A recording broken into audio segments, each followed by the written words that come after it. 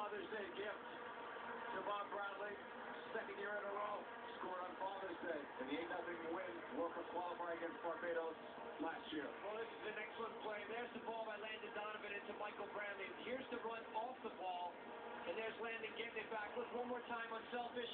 Bradley, great finish from Micheal Bradley. Very composed in the box. Side puts this into the space. And that's what the U.S. needs now. A little bit of a lift and a spark. Bradley provides that. Good finish.